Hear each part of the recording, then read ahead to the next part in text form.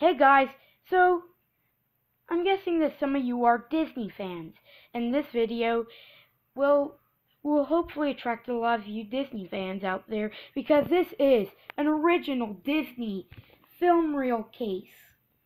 Yes, a film reel will have been put in here. This is Disney's Blackbeard's Ghost Part 3, and it was put in this case. This was the case it was stored in.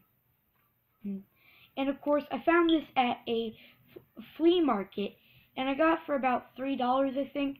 So yeah, and of course, it's made of plastic. And a little bit about Blackbeard's Ghost. The film came out in 1969, a few years after 1966, the year that Walt Disney died.